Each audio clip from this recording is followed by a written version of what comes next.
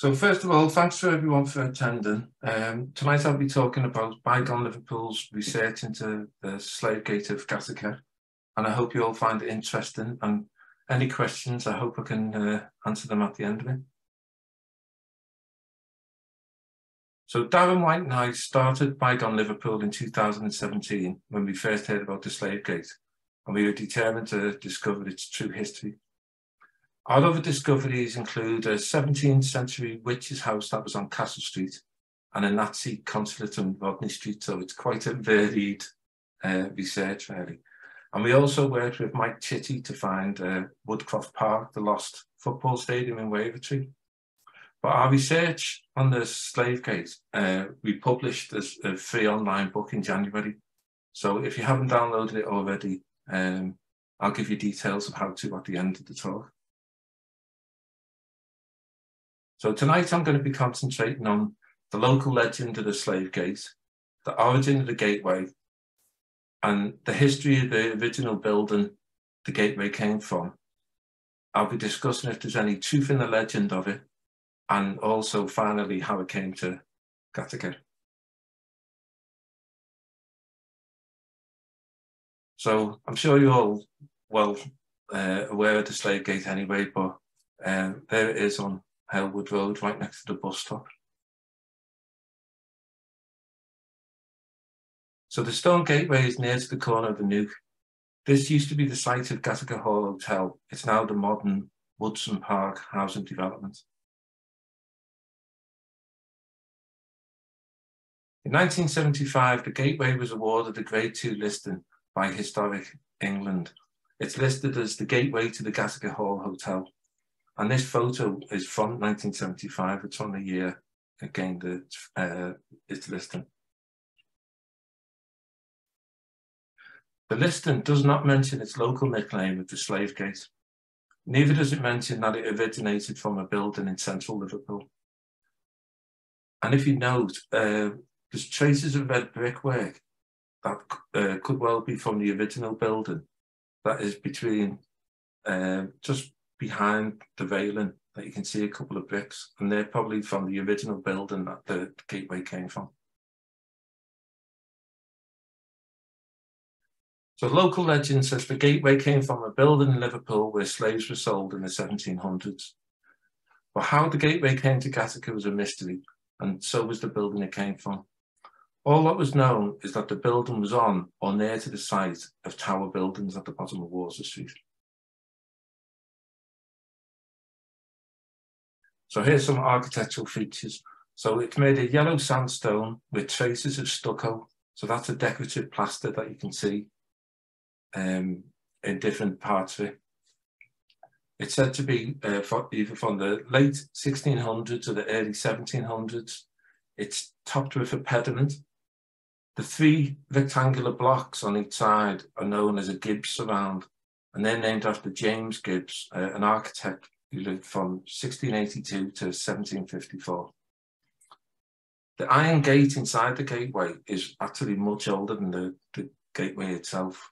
That's mid to late 1800s, and it was probably constructed by the St Pancras Ironworks in London because they made the lock. And if you look very closely in the photo of the lock, you can just make out St Pancras Ironworks. Here's a view, another view of the hotel inside the gateway from 1975. And behind the hotel is the older houses of the Nuke that you can just see the chimneys of.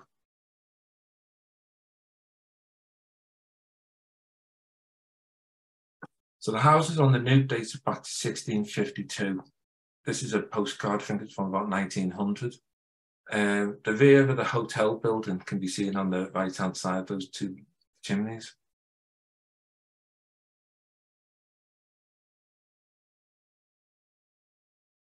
And here's another view from 1976. Such a shame that it got demolished. I can't believe that they demolished those buildings. But so here's how the original hotel building looked. I think it was constructed in the late 1700s, and it was the home of the Nicholson family.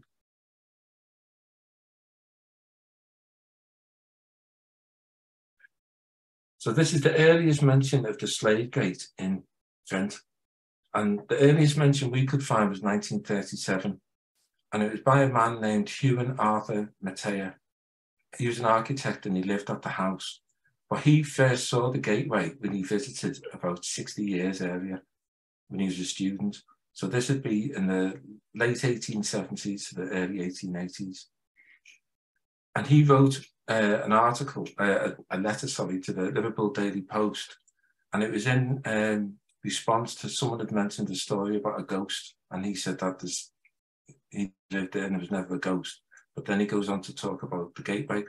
And he says, the old stone entrance gateway, wrought iron gates, were many years ago removed from a site now occupied by tower buildings. They formed the original gateway through which the slaves were reputed to have passed into the old building before they were confined,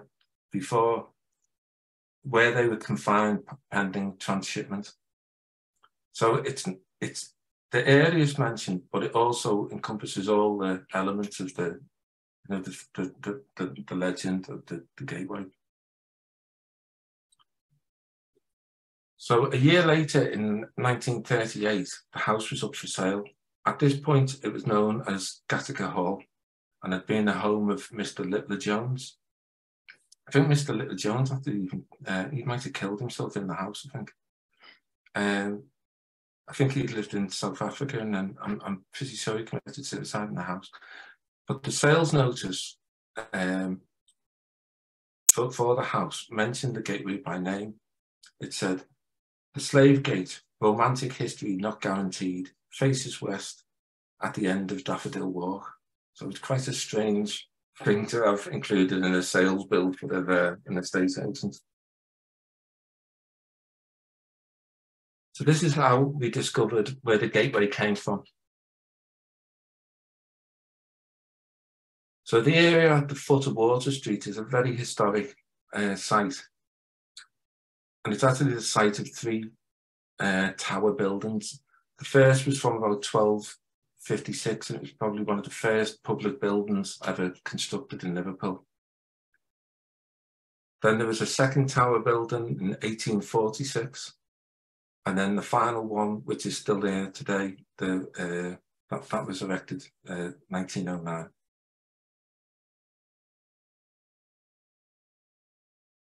So this is the area, when we were looking for the slave gate, because we had a rough idea of where it would be, we concentrated our search into this area. And in this area, there's many slave trade legends were set in the area around tower buildings and the bottom of Water Street. The most famous is that slaves were sold at the gaudy piazzas. But there's other slave stories that are linked to tower buildings themselves.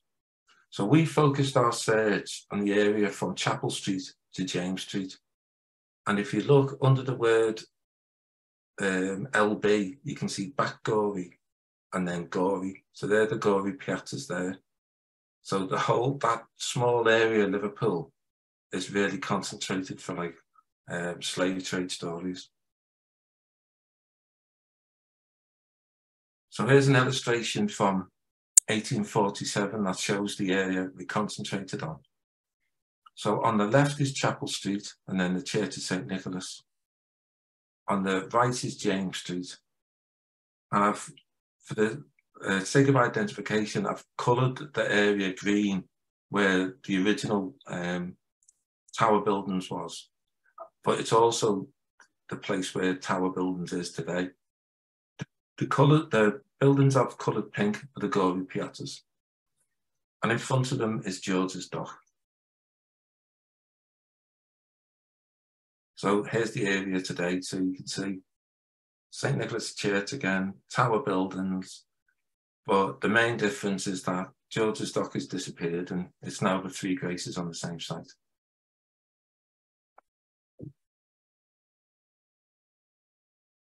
So now I'll talk about the areas linked to the slave trade. So legends in the same area. In 1919, an old warehouse collapsed that was near to Tower Buildings. You can actually see Tower Buildings in the middle of the picture. There was a story that a slave market once stood in this area. So this is a photograph from 1919. It says, old slave market building collapsed, 150 years old.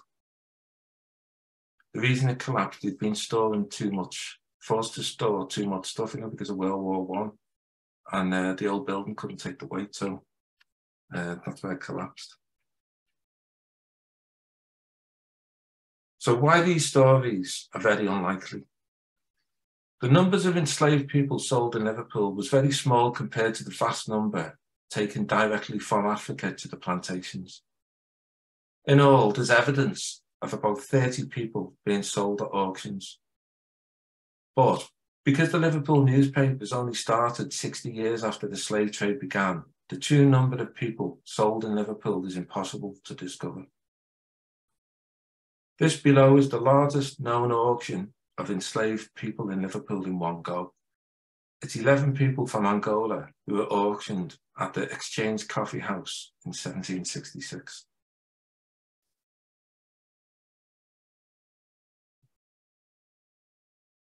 So how the slave trade worked. Liverpool's involvement in the slave trade began in 1699. By the 1740s, Liverpool had overtaken Bristol and London as the capital of the slave trade. In total, around 1.5 million people were taken from Africa to the plantations on Liverpool ships. The ships travelled in a triangular route. So they started off by leaving England, going to Africa with goods to exchange for enslaved people. Then from Africa to the plantations with enslaved people to sell. So that was called the Middle Passage. And then they returned to England with the slave-produced goods. So there was very few enslaved people on the ships when they returned to England. Slave ship captains were allowed what was called privileged slaves. They were given a few slaves each that most of the time that they'd sell once they got to the plantations. But there were rare occasions when they'd bring them back to England with them and then they'd be sold in England. So there were no slave markets as such in Liverpool. Instead, there were small numbers of people who were sold in coffee houses and taverns. So how these stories originated. So the stories came about because of a misunderstanding of how the slave trade worked. The vast majority, as I said, never came to Liverpool. But even by the mid-1800s, people's knowledge of the slave trade had already, they'd already forgotten how the slave trade actually worked. So auctions of enslaved people occurred in coffee houses, taverns, brokers' offices, and the numbers of people were too small to warrant an actual slave market. In 1772, there was a landmark legal case known as the Somerset ruling, and this helped to greatly reduce, but not to end, the sale of enslaved people in Britain. Advertisements for auctions of enslaved people are extremely rare after this date. Most of the buildings mentioned in relation to the slave market myth were built much later than the 1770s. So the most famous one is the slave rings at the Gori Piazza. So the nearby Gori Piazza warehouses are also the source of many local myths. Many people were told that ring boats on the walls were used to hold enslaved people. In fact, the warehouses were built far too late. They were only half completed in 1802 when they were destroyed by fire, but they were rebuilt soon afterwards. So this is how we found the search case, that we searched hundreds, possibly thousands of old illustrations and engravings, maps, everything of Liverpool. So the area we concentrated on, we were very fortunate because it's a favourite for artists and is depicted hundreds of times. So here's just two, but there's literally hundreds of different images. The one on the right, the building on the right-hand side is the old tower. of Liverpool, looking down to St. Nicholas's church. But of all the hundreds or thousands of drawings we looked at, we couldn't find a single match for the gateway in Gateacre.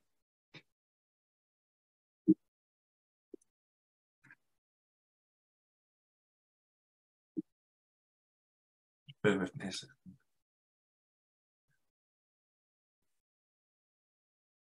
So here's how we actually found it. So here's an illustration of George's Dock Gates and the old churchyard.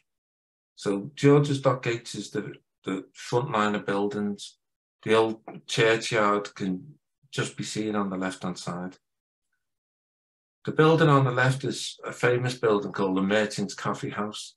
And if you look within the red circle I've drawn, you can see a doorway that's identical to the one in Gateacre. But we had to be 100% sure that it was the same building, same doorway, and not just something similar. So here's another view. And this was painted in 1882, so it's just a year before it was demolished. And so it's the Merchant's Coffee House again. And then you can see a better view of the doorway in the middle of the coffee house. So on the right of the coffee house is George's Dock. What looks like paving stones that the people are sitting on and standing on, they're actually gravestones. You can see some inscriptions on the bottom left-hand side because the artist is standing with his back to St. Nicholas's Church, looking over the churchyard. But the modern churchyard actually ends where the three people are sitting on the wall. After those, all that was demolished in 1883. So not just the coffee house itself, everything past that line where the people are sitting, that was all demolished and to make the road wider. So here's a close-up of the doorway from the illustration. It's quite a rough illustration, but it's good enough to compare to the gateway in Gateacre.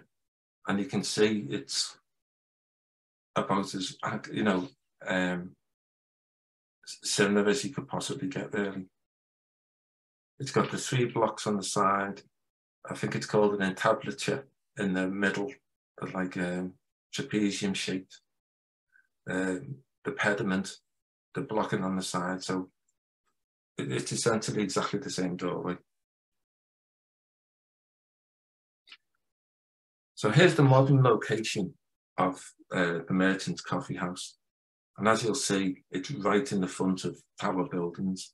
So it's the exact location that all the legends said that the gateway was from.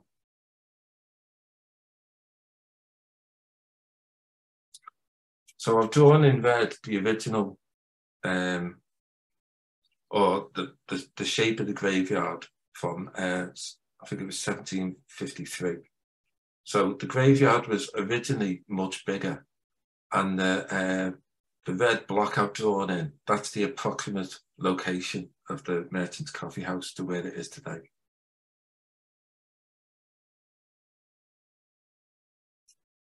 So luckily, there's quite a few views of the Merchant's Coffee House, but most of the illustrations date from just before it was demolished. So they wanted to make a record of it before it was gone forever. And again, on that one, you can see another clear view of the gateway itself.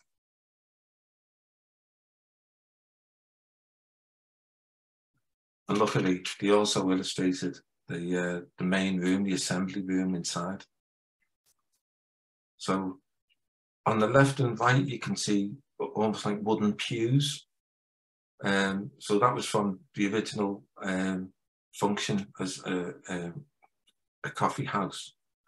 If you look on the left-hand side, there's a panelled box on the left wall, and that's actually the inside of the gateway that's in Gateacre.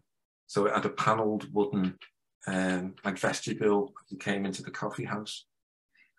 And there's other interesting features about the inside.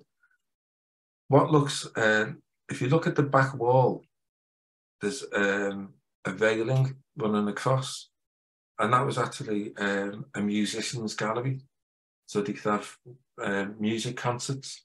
But also, when because the coffee house was used as a place of auctions, the auctioneer could stand on the top of the musician's gallery, and you know, everyone could see him.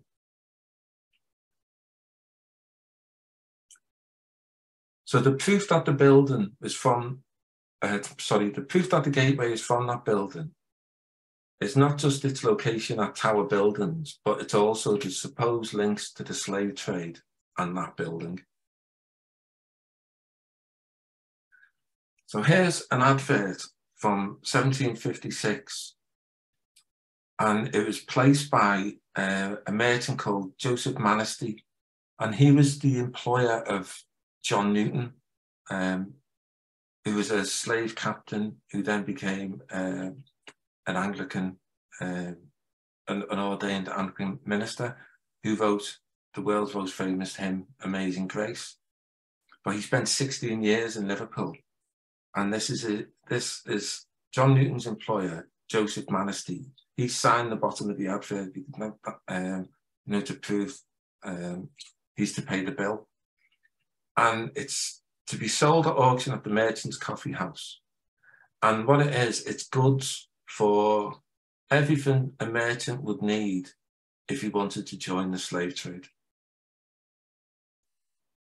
So it includes things like an iron furnace, pots, guns, gunpowder, knives, but it also included 83 pairs of shackles, 11 neck collars, 22 handcuffs for the travelling chain, 4 long chains for the slaves, 54 rings, and 2 travelling chains. And it's remarkable that that was being sold in a coffee house in Liverpool and advertised in the newspaper. So here's some bits of evidence that appeared in newspapers in print. So this one was written just before the demolition of the Merchant's Coffee House. It says, "The Merchant's Coffee House is the oldest building of its kind in the city. It includes the slave market, a room where our ancestors used to purchase their slaves." And he says, "This is to be done away with. It's a pity, but it can't be helped." This one was written just after the demolition. "The Merchant's Coffee House must be forever memorable in the wider history of the nation at large as being the place where the last African slave was sold in England." And this is just 1 year after it was demolished. So this is in a book called Liverpool in Slavery by someone else who didn't write under their own name, used the name A Genuine Dickie Sam. And it's supposedly an old advert that he recalled seeing. He said, "Many curious advertisements have appeared in the old local newspapers. One I recollect ran as follows: a fine Negro boy to be sold by auction. He is 11 years of age. The auction will take place at the Merchant's Coffee House, Old Churchyard."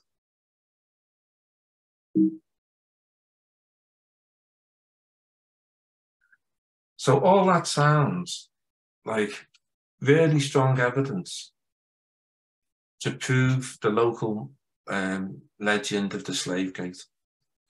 But it's actually a case of mistaken identity, because there was 2 merchant coffee houses. In 1912, it was discovered that there'd been an earlier merchant's coffee house in Dale Street.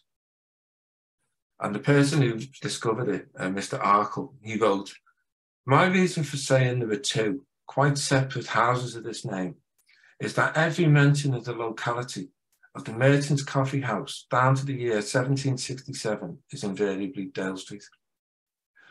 So all those things, all those pieces of evidence I've shown then were written at a time where they had no idea that there was actually two merchants' coffee houses.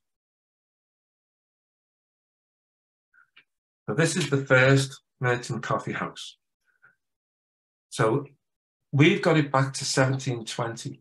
So it was at least in Dale Street from 1720. It could have been well there since the late 1600s. So here's a painting of Dale Street in 1803. So this is looking, if you imagine you're standing at the town hall and you're looking down Dale Street. So the building on the right-hand side is the corner of Dale Street and Castle Street. And there's the Merchant's Coffee House.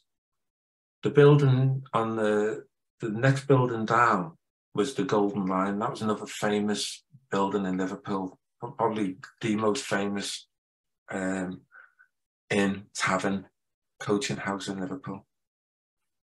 So the modern location for that is, you know, the old Midland Bank building with the mitted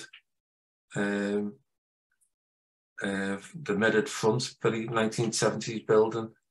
But that's the modern location for the first Merchant's Coffee House. So that was there until 1767, and then it closed down, and then the second Merchant's Coffee House was from 1773. So the second Merchant's Coffee House, that's the one where the gateway came from. We couldn't find any links to the slave trade with that gateway at all. And because the existence of the Dale Street Coffee House was unknown, all events that occurred there were attributed to the second coffee house. Dickie Sam's advertisement never existed. It was based on a similar sale, but he had added Merchant's Coffee House because it was in the news because it had just recently been demolished. So we were unable to find any direct links between the slave trade and the second Merchant's Coffee House. By the time the coffee house changed its name, Merchant had already stopped advertising auctions of enslaved people. As with all coffee houses, it acted as a general auction house for every object imaginable, from ships to houses. So here's a description from 1867.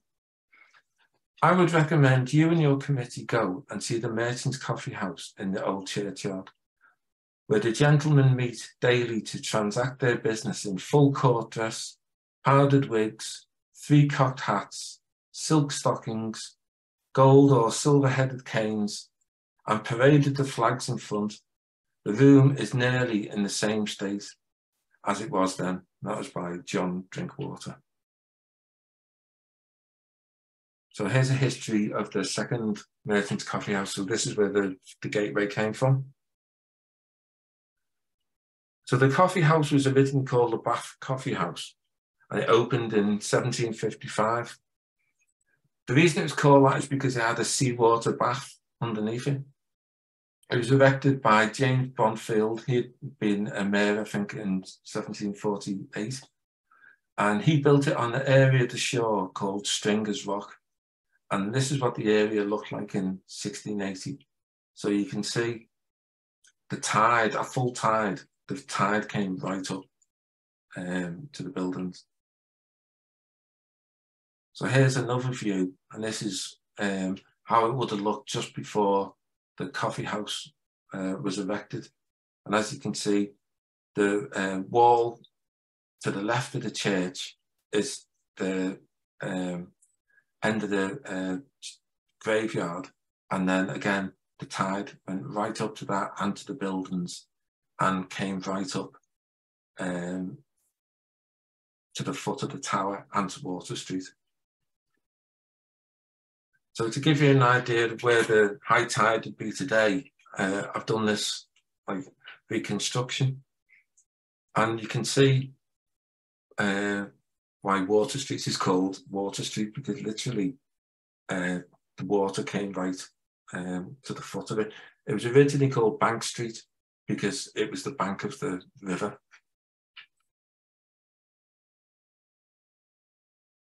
So here's a plan from 1753. that shows, you know, a plan for the building works. So the area I've tinted like the pinky colour, that's Bromfields Ground. So that's where the coffee house would be built on. The green area, so that's owned by the corporation, and that's enclosed from the Mersey, and that was to become an extension to the graveyard. And then a bit further to the right, you can see the old tower and then Water Street. And I've tinted where the Mersey would come up to. So using the illustration before, I've just done a couple of quick reconstructions. So in 1755, the Bath Coffee opened on reclaimed land, and the bath was cut out of the bedrock, and the water was fed by pipes from the Mersey. So that's a rough idea of what it would have looked like when it was first erected. So the bath filled and emptied with water with the tide. So that's a rough idea of how the bath would have looked at the bottom. It would have had steps going down to the bath, and then this pipe leading to the Mersey. So as the tide came in, the bath filled up, and every time the tide went out, it cleansed itself. So it didn't need any pumps or engines to do it. It was all done by the tide. But what's incredible is that sandstone, because it was cut out of the sandstone, that will still be under the modern roadway now. You just would have filled it in and then, you know, built a road on top. So the second reconstruction is what it would have looked like in 1761.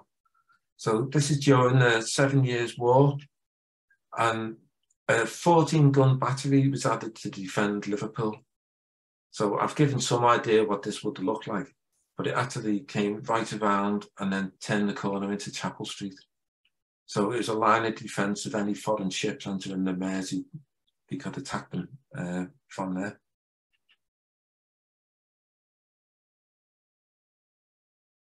And then in 1773, the Bath Coffee House became the second Merchants' Coffee House.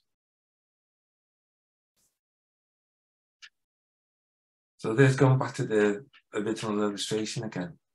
So, and that's 1882, just before it was demolished.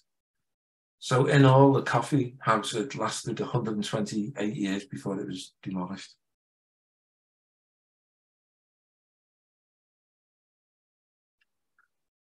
So here's the same area after those buildings and the extended churchyards were demolished. So you can see the roadway is so much clearer, so much so that it's got room to have the overhead railway going across it. The original buildings would have spanned from where the edge of the graveyard is, the churchyard is now, which is where it is today. It would have gone at least to where the tram is and the shadows of the overhead railway are. So the actual road width was really impractical. And as the city was developing and getting busier and busier, it was just too narrow for the goods. And then there's an inset picture here, and that's the same road, but looking the opposite way. So if you look in the top left-hand corner, the inset picture, that's tower buildings. And in the middle of the road, I think it was till 1950s, the Gory Piazza remained there. So you can see just how much of that road was blocked by having the Gory Piazza warehouses right in the middle of it. There's only two narrow pathways, and considering there was an overhead railway as well, there's only two narrow pathways for all the carts and traffic to get past. But the original Merchants' Coffee House would have come out that far. So it gives a nice idea of how much space was gained by demolishing the coffee house. And that's the same area today. And then liver buildings on the left-hand side. So you can see how much space they gained by demolishing the coffee house and all the other warehouses, including the Gory Piazza. So now we're on to how the gateway came to Gateacre, and that was quite a tricky one to work out, but we got there in the end. So here's a sale of the gateway. So in September 1882, so it's just before work had started on demolishing the coffee house and the other buildings. And what it is, it's the corporation putting a tender in for people to sell the building materials that will come from once the buildings are demolished. And it says that the buildings to demolish will be numbers 2 to 10 George's Dock Gates. Well, in the same year, Merchant's Coffee House was then numbered number 10 George's Dock Gate. So the slave gate would have been part of the materials sold from that contract. So this is George Hunter Robertson. Robertson lived at the house in Halewood Road. It was then called the Laurels, and he lived there from 1871 to 1890. He was a cotton broker. I think he set up the first telephone exchange. I'm not sure, but he was also an antiquarian as well.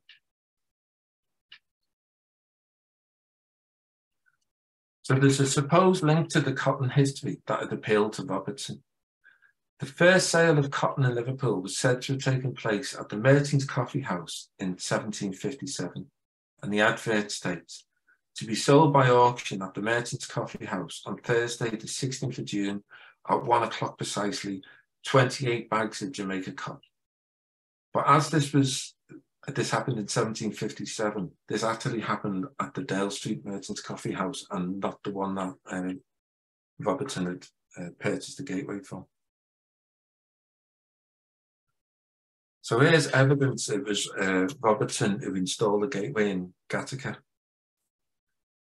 So the gateway is not mentioned in the 1881 time capsule that was discovered.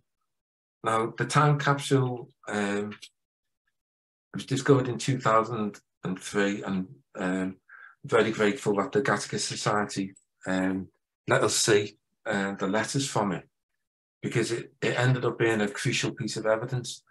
Because Robertson's sons wrote these notes about their home at the time of 1881, there is absolutely no mention of the slave gate in those notes. It does mention the other gateway,